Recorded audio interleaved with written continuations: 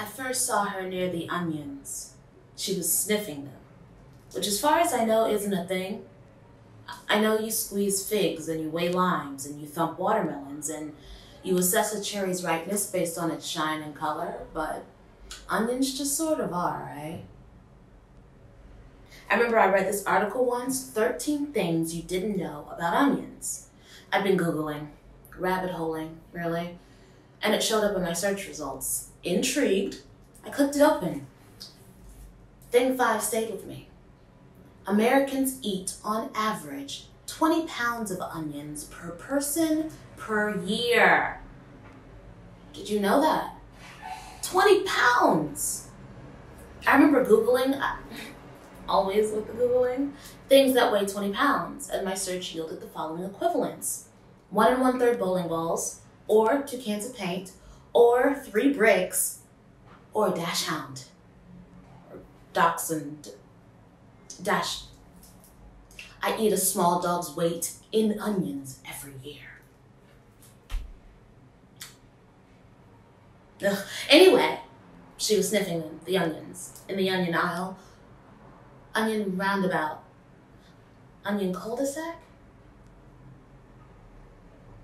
and I was immediately smitten. She was masked, but elegant. Her hair was pulled up in a kind of ponytail, exposing tiny little ears lined from the lobe to the helix with silver hoops and studs. She wore heels, high heels, out of place and yet unassuming. On her, they looked almost sensible, like a pair of ballet flats or Keds. They clicked on the floor as she walked, past the lettuce, past the squash, past the peaches.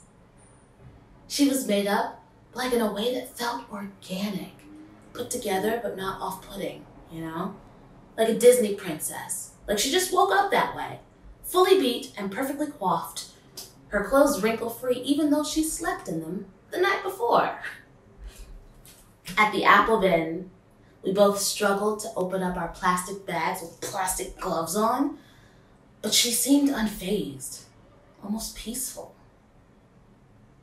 At the prepared foods counter, she ordered salmon, so I ordered salmon too. And while we were waiting, she looks to me and she says, "Great minds," which took me by surprise. "Sorry?" I said. And then she pointed with an impeccably painted nail to the bag of cherries in my cart. Glossy, wine red, perfect. And then she gestured to her own. A matching bag. Ah! Great minds indeed, I said, overjoyed at our obvious compatibility. And then she smiled. And I could tell because her mask shifted and then her eyes crinkled at the corners. I smiled back. I wondered what her lips looked like. Full and sweet, juicy.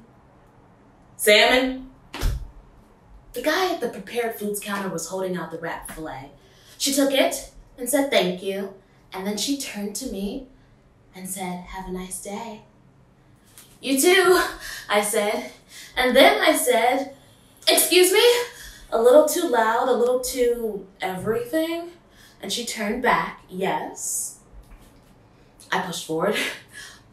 "I noticed you back there, sniffing onions.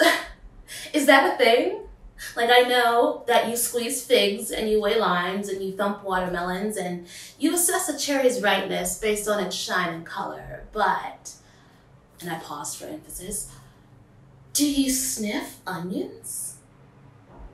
And she paused, contemplating my question, and then her mask shifted again. "Well, I do," she said, and then she turned away, her heels clicking on the floor as she left. Click,